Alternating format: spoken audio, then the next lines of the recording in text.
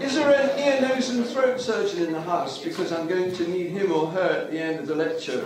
The walkabout microphone has gone walkabout.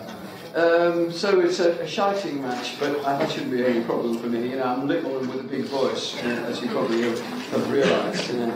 But there's good stuff in little bundles, isn't that right? Okay, so last talk that we had, some of you still had a nice long lie-in as regards the new year. Year 1 and year 2, anybody? Hands up?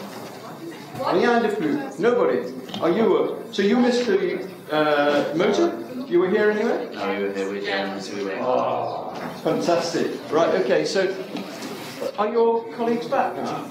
This year's Can you give them a message that if the preclinical students who weren't here at the motor lecture would like the motor lecture to be done again, if you contacted me, I'm prepared at an agreeable time, perhaps at lunchtime, to do it. Okay? Yes. But you have to liaise, you know. I can't think through the ether. Okay. Right, let's get cracking. So can we quieten down, because I've got a problem of having to shout. Tonight we're going to do the brain stem and cranial nerves. I think, after many years of being a neurosurgeon, that the brain stem anatomically is very complicated.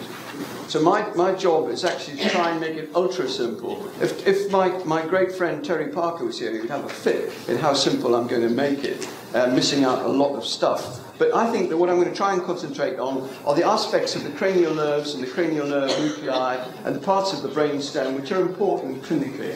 Okay? We may get on to some more clinical stuff towards the end if we've got time. Remarkably, when I ask final year students sometimes, can you tell me the next slide is, how do I do that again? Oh, well done. Can you give me the 3 parts of the brain stem? There's a sort of a silence, you know. And I think, oh my goodness me, if we're at that level of not knowing the midbrain, the pons and the medulla, then we haven't really grasped the basic anatomy. Now you may think that's trite, I assure you, you know, it's rather like the old joke, you know, in desperation in an anatomy viva, I mentioned this last week, I asked one of my Liverpool students, well, come on, tell me, what is the hole in the bottom of the skull for, this big one here? He said, oh, I know that, it's the foramen magnum. I said, thank goodness, what goes through that? He said, the esophagus. And, you know, I just... Or, in fact, he didn't. He said, many a pint of beer has gone down through there, sir. So I thought, no, it's an old joke, actually, as well. So we've got the midbrain, the pons, and the medulla, and we're going to actually look at that. I mean, one of the things that is important about this is to realise that the cerebellum roofs the fourth ventricle, if I can get this pointed to Earth. So here is the fourth ventricle, and there's the cerebellum over the back of it. And when I do surgery on this part, I have to remember some very important nuclei in there. And when I'm removing a tumour called a medulloblastoma in a child, which tends to grow in this region, the midline of the cerebellum, called, anyone know what it's called? The vermis. And okay? No, it's not called the vermis. It's called the... Huh? It is called the vermis. Sorry. I'm getting mixed up with cerebellum tonsil. And the vermis grows a tumour, and there are nuclei in there, and particularly the respiratory and cardiovascular nuclei. So when I'm working there, the anaesthetist says, stop, what are you doing? You're actually slowing the heart down. So this is scary neurosurgical stuff, the brain stem. Okay, let's pass on a bit more. So those are the 3 parts of the brainstem that we've got to know: the midbrain, the pons, and the medulla. And when we look at the brainstem from the front and from the back, this is the ventral from the front surface of the brainstem. We see, for instance, how close, as you know, the optic nerve, for instance, is to the pituitary gland. So again, it comes as no surprise, knowing that anatomy, that a pituitary tumour is going to press either on an optic nerve, possibly even if it grows backwards on the optic tract, but everybody knows that it presses on the optic chiasm, and we'll talk a little bit about that later. Okay? We'll talk a bit about vision in a wee moment. And there's the pons, the bridge as it's called, because so many things bridge across it, I suppose. And there, last lecture, we were talking about the pyramidal tract, and I said someone thought these looked like the pyramids, and I don't think they look at all like the pyramids, but that's what they are. And so the corticospinal fibers are known as the pyramidal tract, and that's what we talked about last time. Look how close the medulla is then to the top of the spinal cord. And we should also, when we look perhaps almost inside, because the idea of this diagram by a wonderful medical artist called Frank Netter is to actually show the cranial nerve nuclei, sensory or afferent in blue on the left and motor on the right. And we should remember, for instance, the enormous length of the trigeminal nucleus, which we'll come to later on.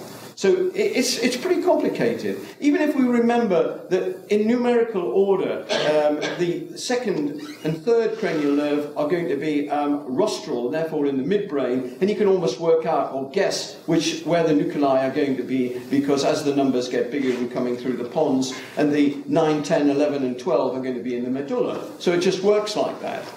That's about the level of anatomy that I had as a first-year medical student, I think.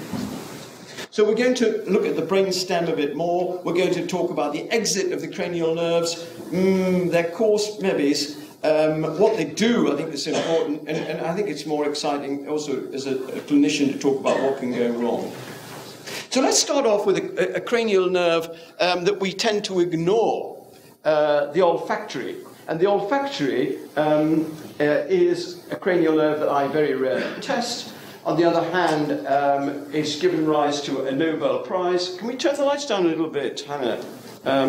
Because in 2004, these two people, Richard Axel, who I've actually met, but I haven't met Linda Buck, they worked out some of the genetics of smell. And smell and olfaction has come into neuroscience's top list recently, because some of the cells that are around this cribriform plate are very interesting stem cells. So we'll probably hear more about olfaction in the next few years as regards clever things. The other interesting thing I've recently realized, and you probably said, oh, I knew that a long time ago, is that patients with Parkinson's disease, as a very early symptom, lose their sense of smell way before they actually get the other problems. Did you know that? Yeah. Have you read that or been taught that? It's an interesting point, isn't it? The Parkinson substantia nigra idea is far more complicated than simply just that. From my point of view, I have two neurosurgical aspects to olfaction. One is that the commonest cranial nerve to be damaged in head injury is actually number one. So the reason being that this area is a very thin area called the cribriform plate of the ethmoid bone. It's very, very thin. If you held that skull, as it were, up to the light, you would see light shining through it. And therefore, as it's very thin, bangs on the anterior aspect or the anterior fossa floor lead to anosmia, and of course also allow the dura to be torn and cerebrospinal fluid to drip down, which is called CSF rhinorrhea.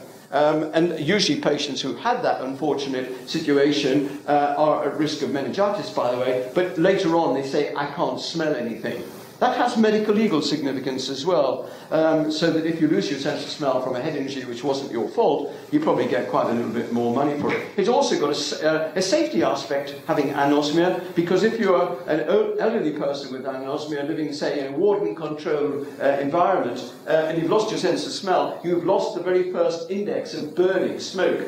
Leaving the chip pan on the fire, you know, on the gas stove, which I've done, by the way. My sense of smell is pretty good. Smell ends up in the medial aspect of the temporal lobe. I had a patient with a mesial or inner aspect temporal lobe meningioma, and that patient had epilepsy, and every time she got an epileptic attack, it was preceded by an unpleasant smell aura, which is fascinating, isn't it? This is the old-fashioned rhinencephalon, which is quite small in us, but huge in animals like dog, and you can actually see that. I actually dissected a squirrel the other day. I'll tell you why later if you want to come down, and I'll whisper in your ear what had actually happened. But the squirrel that I was dissecting, this is the brain, I mean,